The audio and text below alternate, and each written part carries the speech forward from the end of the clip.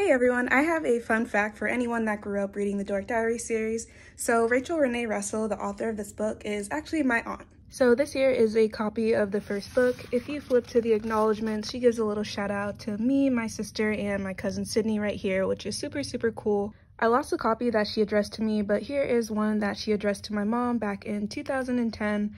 And then obviously Nikki signed it too, and if you're a fan of the book, you know Nikki is the main character, and Nikki is also my cousin.